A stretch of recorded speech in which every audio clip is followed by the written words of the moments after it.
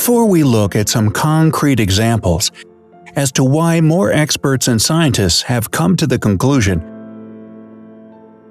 that ancient people were able to sail across the oceans and even dare to talk about a global civilization that flourished thousands of years ago, let's take a brief look at a period of time in history called the Younger Dryas Age.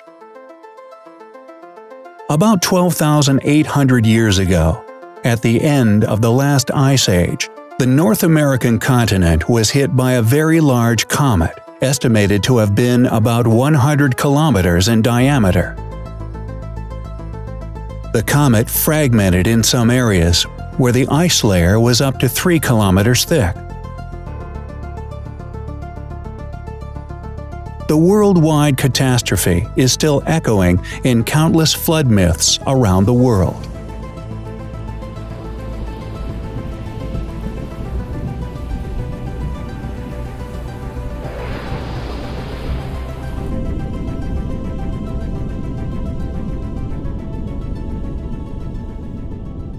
However, there is proof of this still controversial comet impact. For example, ice core samples that show rapid melting of northern ice cover and a rise of sea levels in a very short time. First up to 9 meters worldwide during the first 24 hours. And eventually over 100 meters on top of that. Also, nanodiamonds, iridium, molten glass, and craters can be found scattered over a large area, and these can only be found after a nuclear explosion or a cosmic impact. Meteor detected. Massive amounts of ice were thrown into the atmosphere, where it rained down for days, weeks, even months, as well as snow, ashes, mud, and rock boulders. In addition to this, a very important geological proof of a great catastrophe in distant history is the so-called black mat layer. All the extinct animals and Clovis human artifacts can be found below this black layer. For such a layer to exist, a considerable amount of North American biomass had to burn into ashes in a short period of time.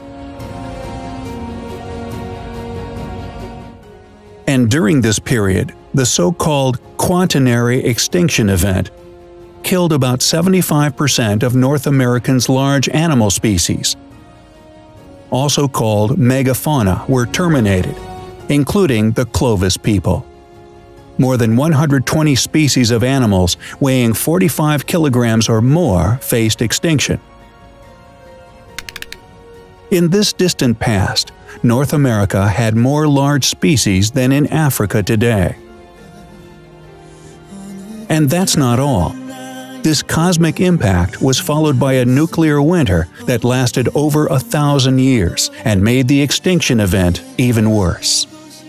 For example, in Siberia, mammoths have been found whose stomach still had fresh plants, as if the animals were frozen while eating.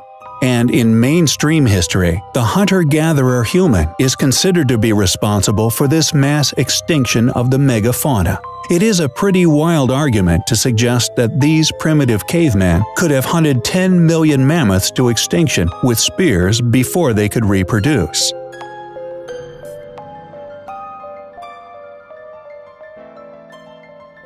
Then we get to these puzzle pieces, for which there is no place in mainstream history. In 1992, German scientist Svetlana Balabanova made a surprising discovery while examining the mummy of Lady Henut-Taue.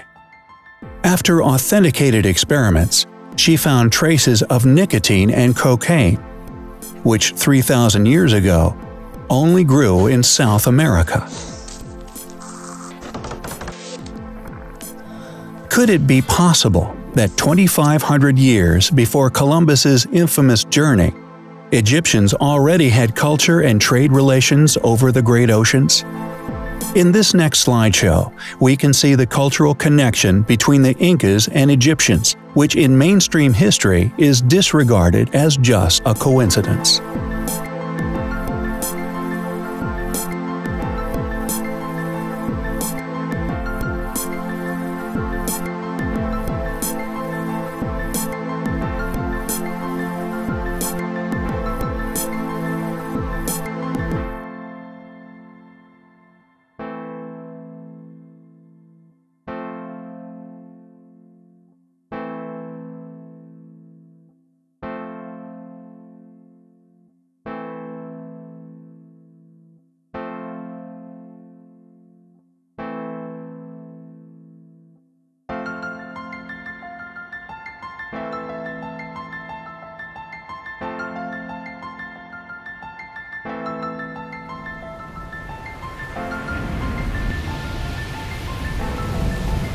let's take a quick revisit what we have been going through so far.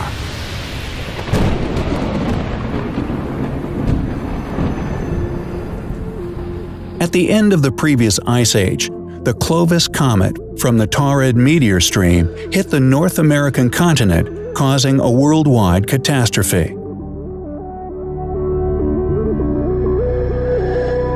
The Taurid meteor stream is still visible today, twice a year around June and November, lasting several days. Meteor detected. Meteor detected. During this time, the Earth passes through the meteor zone, which also has been linked to Comet Encke. This passing causes a lot of shooting stars and close calls. Signori, buonasera!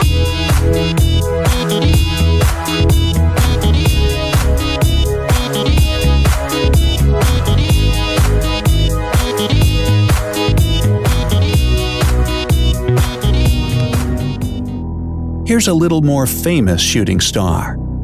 In June 1908, something really big exploded in Tunguska.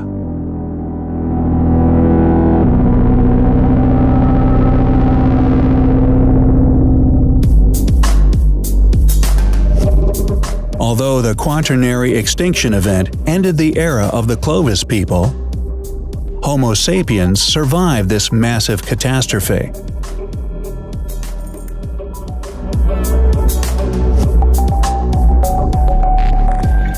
And in the light of current information, modern man, Homo sapiens, has survived different kinds of catastrophes for more than 200,000 years.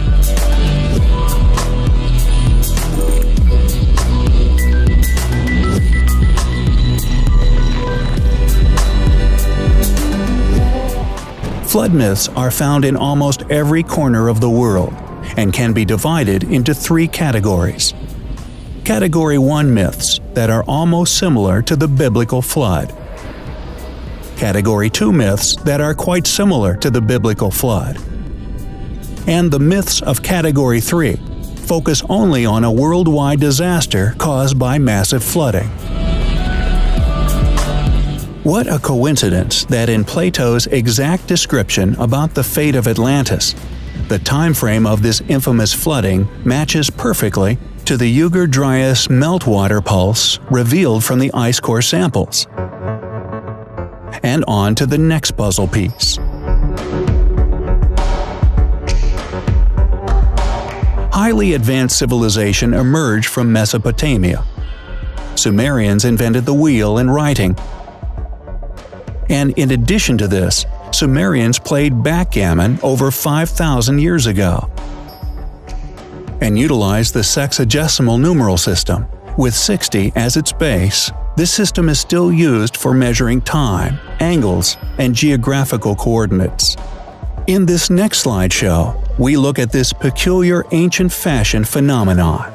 In a period of time that, according to mainstream historians, civilizations developed completely independently and without a clue what was happening on other continents. So academics consider these eerily similar handbags that are found all over the globe just a coincidence.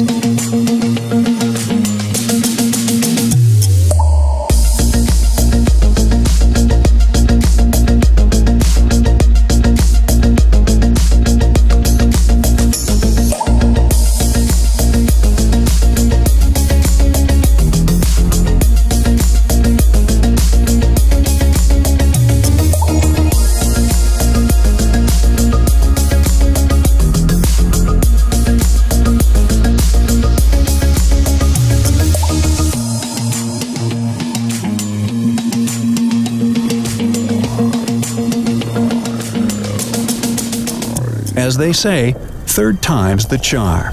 Once more, let's go through what happened.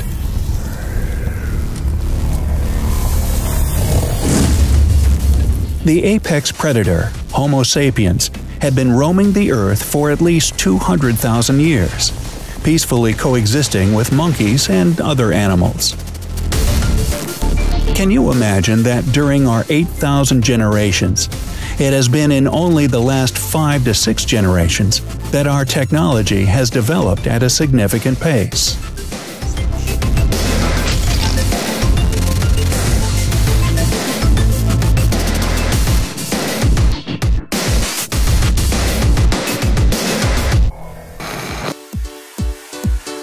Could this massive worldwide disaster that wiped out the Clovis people and the North American megafauna also have reset advanced Homo sapiens culture, leaving us as a species with amnesia?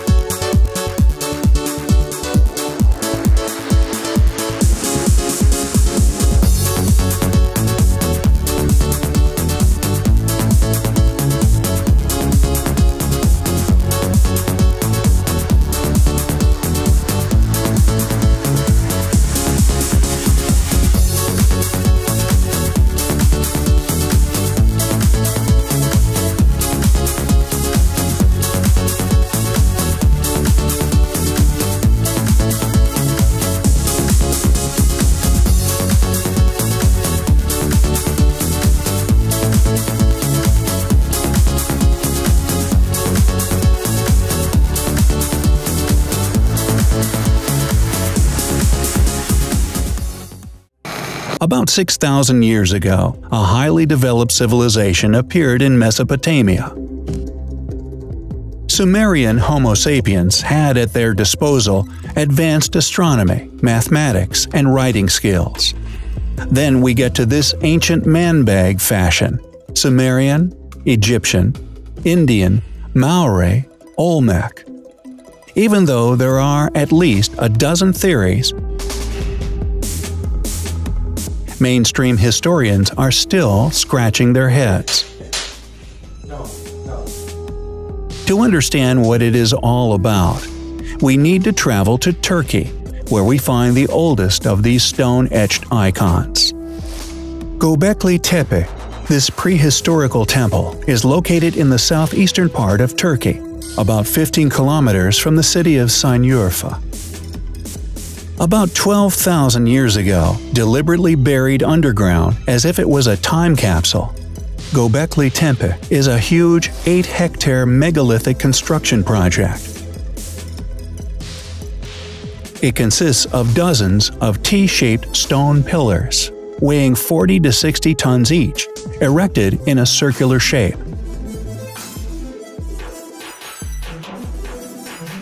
Pillar number 43 describes, in addition to birds, scorpion, and reptiles, also these mysterious handbags.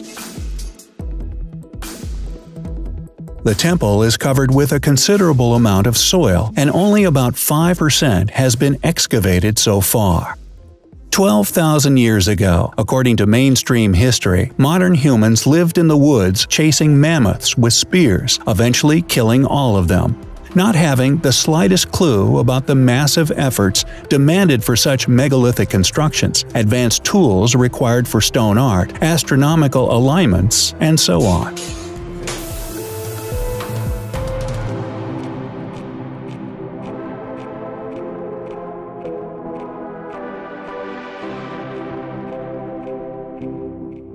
Ever since the time of Thales, many ancient myths speak of the legendary enlightened bringers of civilization who rose from the sea with skills like writing, art, and science.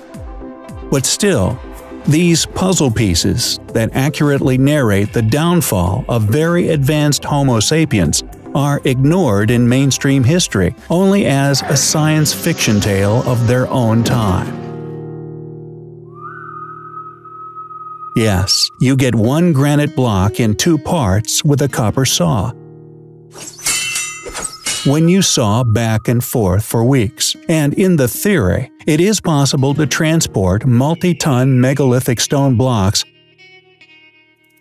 hundreds of miles using wet palm trunks and bulls. But how long has this been taught? And how many people really believe this?